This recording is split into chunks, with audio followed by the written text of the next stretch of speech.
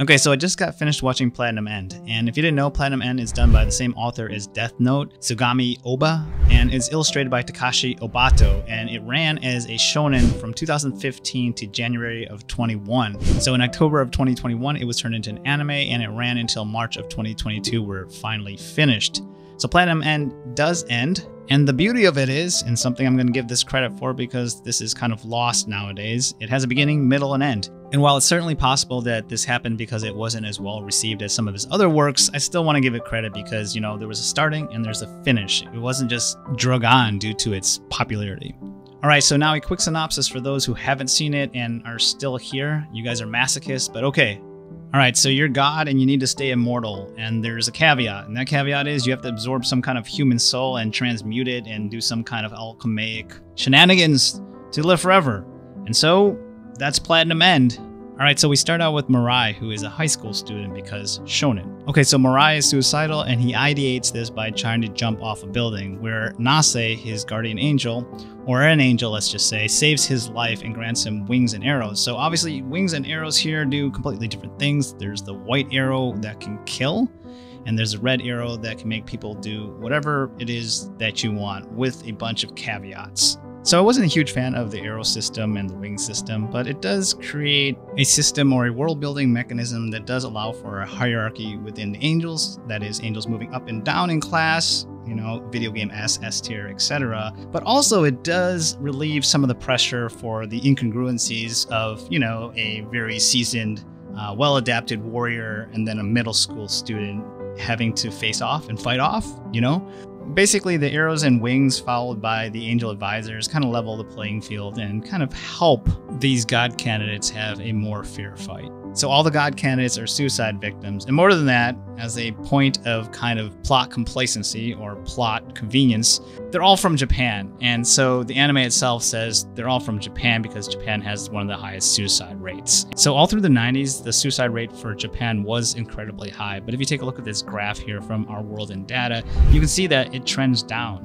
In fact, if you look at other sources, you can see that we have to scroll and it's not even a part of the top 10 anymore. So again, plot convenience, but all to say that Japan's doing much better in terms of suicide. In fact, the US has surpassed Japan entirely, and obviously South Korea, one of the worst when it comes to suicide rates.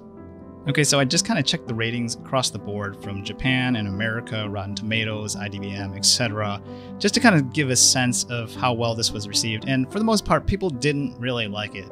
It definitely didn't do as well as his previous work, Death Note.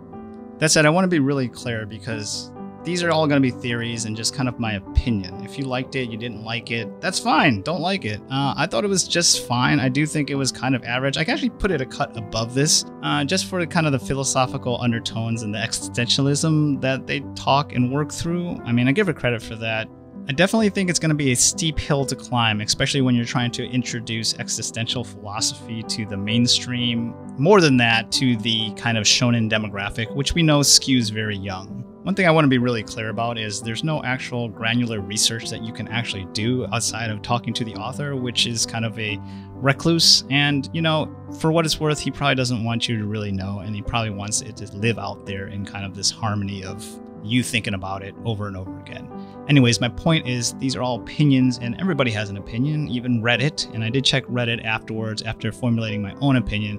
But just to be clear, all my opinions, especially with all these videos and all these kind of theories, are mine. I don't look for other sources in the beginning. And the reason why is because I feel like I'll be corrupted. As embarrassing as some of my opinions may be, or as wrong or incorrect as they can be, because I've missed material, missed data points, missed plot points, that's fine, but this is my interpretation of it. And so I want to talk about my interpretation of specifically the ending. But again, we kind of have to talk about some of it to get there. Okay, so let's start with episode 1. Mirai tries to kill himself, but kind of finds out that, you know, his aunt and uncle are scumbags and kills them accidentally. Anyways, the point of the first episode is really to just engage you and get you to think about this world and get you really, really interested. And I think it works. And I do like how Nase doesn't really care about any of this. It's just very pragmatic for her. It's either ones or zeros. So I guess in terms of her programming, it's pretty straightforward. That said, Mirai decides that he needs to introduce the Batman no-kill rule. And so from this day forward, He becomes the, I guess, ideal candidate, and I guess this is the author's way of making us really want to align ourselves with him, to be rooting for him, I guess. This kind of just doesn't work for me, and I know based on the comments that I've read in Crunchyroll and Reddit, it doesn't work for a lot of people. I do think actually the character development is kind of weak across the board, and actually one of the main characters, Hajime, who dies, even though I didn't like him at first, actually becomes pretty reasonably well-written character, pretty reasonable motivations, and kind of an interesting character, even though it's a character that, you know, you would love to hate. All right, so let's fast forward to Metropolitan. So Metropolitan is the overpowered kid that has everything going for him. Easy villain, easy to hate, easy motivations. Makes sense to me. And then he calls out all the other god candidates. This is like, I don't know, a nod to Death Note. It's like, this guy has just one look, right? Like this author was like, look, I'm gonna call people out. I did it in this series, it worked. I'm gonna do it in this series, it still should work? Question mark? I don't know. It's fine, I guess, to get the point across. And obviously, again, really, really situational here, but everything happens in Japan, just like in Death Note. And it's just really kind of convenient.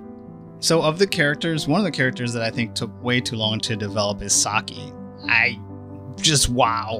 She ends up being a pretty decent character and reasonably written, but in the beginning, good God, it took me forever to get on her side, and maybe that was the point of that, but I just think it took a little bit too long. I think the scene where they're in bed talking through kind of the exposition and why she wanted to kill herself and why she did the things that she did, I think that was really an important and touching moment. I think the point I want to make here is they almost lost me. I literally almost stopped watching the anime here because it took us so long to like care about somebody else, and obviously Rai wasn't holding down the fort at all. All right, so here's where my kind of take gets probably a little ridiculous. I'm gonna go out and limb here and say that everything between now, all the fight scenes, everything, especially Metropolitan Man and everything like that, is all filler until we meet Yonata. So that said, I think that Yonata here is kind of the key linchpin in terms of understanding the ending. I think he subtly remarks what he thinks in terms of theories, in terms of what could possibly be for humanity, the immortality of it all, and kind of the impositional nature of where we are at in space and time and how we can kind of, you know, travel or traverse through all that, and that will happen 500 years from now, etc. That said, if that happens 500 years from now and then that can happen, then it is in fact already happening right now, if that makes any sense. So suffice it to say, if he's saying that these predictions come true, then it's happening. And then, you know, what does that mean? That just means that humans have already transcended and become God. So this creature should be us some way, somehow. And that's maybe why it needs somebody to take over and alchemize into its soul and get absorbed. So here's my theory, and it's pretty basic. It's like Occam's razor, and if you don't know what Occam's razor is, it's whenever you have a bunch of complicated shit, the most reasonable and the most likely is usually the answer to the question. Okay, so quickly backtracking to Yonata, just remember that there was a bunch of clues left for us, some breadcrumbs, if you will, and I think the author is suggesting that, you know, when it comes to scientific principles and kind of the nature of science, that in this case, science is immutable, meaning that it's unquestionable, because we do know that based on his kind of academic work and his body of work that he's been almost right all the time. So if he is indeed right all the time, then his theory about us transcending 500 years from now has come to pass again, and right now is the same as before. So essentially you're looking at a mirror into our past. And so it's either our past or this is a simulation. But again, I'm using Occam's razor. So using Occam's razor and those principles, I'm just going to say it's our past just for the sake of convenience. Even if you want it to be a simulation, you can use that theory and you can just kind of transplant what I'm saying. It doesn't matter. Even the simulation works the same, regardless if you think it's a simulation or our past. That said, what I think is, you know, we want to die. More specifically, the creature that is us in the future, i.e. God, wants to die. And so if you're immortal and want to die but can't die, then really, truly, the only way forward is to find somebody who wants to die. And the theory is here that God needs to find somebody who wants to die, because in order to want to do something, he has to have that in him, that nature within him. So right now, currently, whoever he's absorbed with doesn't have the nature for suicide. More so, he has the nature for benevolence. Basically, you need that critical flaw in humanity that allows us to kill ourselves. Because if you're immortal and you're not able to die and you're infallible in those kind of ways and you're essentially a god, then you're not going to kill yourself. And so the kind of loophole here and the Trojan horse in this case is basically putting that humanness into God. Add to that, you go back into the past and you find a kind of version of humanity where we haven't yet kind of designed ourselves in a way to become perfect. And I think this is kind of telling too, because essentially, you know, if you talk about Yanada and the Doctor himself, it's kind of like the seed that creates the immortality. So maybe going back in time, back to this time where essentially 500 years before this immortality becomes really essential, becomes the kind of, again, the linchpin or the beginning or the spark that creates the immortality. So even so, you know, being in a place and a time where it's possible to be fallible. So all that being said, Shuji is really the ideal candidate, and we see that since the beginning. He wants people to die, he lets people die, he has the willingness and the benevolence to allow that to happen as a kind of pseudo-god himself. So for me, the ability or the superpower that the god creature was looking for in Shuji that he didn't have yet was the ability to empathize, to have that compassion for suffering. Essentially being able to look at suffering so deeply and so darkly that death and nothingness is not worse than the suffering one can have in the life that you live.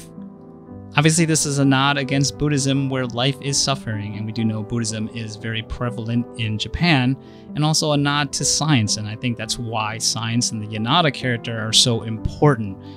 Anyways, that's really all I got, and that's kind of my take on this, but the one thing that I will say is, again, I think a lot of this is just filler. What I'm trying to say is I think this could have just been a movie, or if anything, do 12 episodes, get rid of Metropolitan Man and all this other kind of noise, if you will. I think the key characters here, Nanato, Mirai, Saki, Yanada for sure. Point is, I think that the problem people have with this is, you know, the actual anime itself overstays its welcome because it's setting up stuff that doesn't matter. And in the end, because it doesn't matter to the end of the story, we should have spent more time with it. It just slams to a halt and it feels really, really abrupt. And I don't know if that was the intention of the author. If so, it's a high-level play and it's definitely a risky gamble in terms of being a good storyteller and wanting to tell a good story. If this is subverting expectations, then I understand that, but I can't imagine that's exactly what he was trying to do.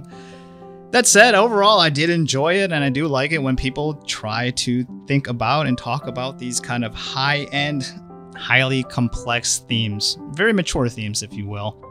And so here I am making a video so everybody can comment, and I really want to hear your comments on this one, because am I completely wrong? Am I completely, you know, crazy? Am I off my rocker here?